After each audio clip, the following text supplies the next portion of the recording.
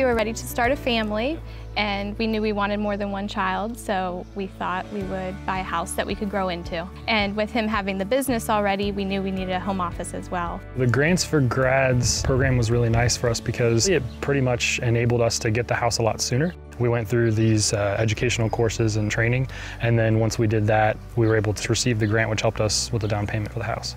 Honestly, we might not have gotten the house if it weren't for the program. It's nice to have a property that we can care for, that's ours. The one thing that kind of stands out to me is one of the representatives from the Ohio Housing Finance Agency addressed some concerns I had about maintenance. He kind of motivated me more because he was saying that it's your home and you can take pride in it.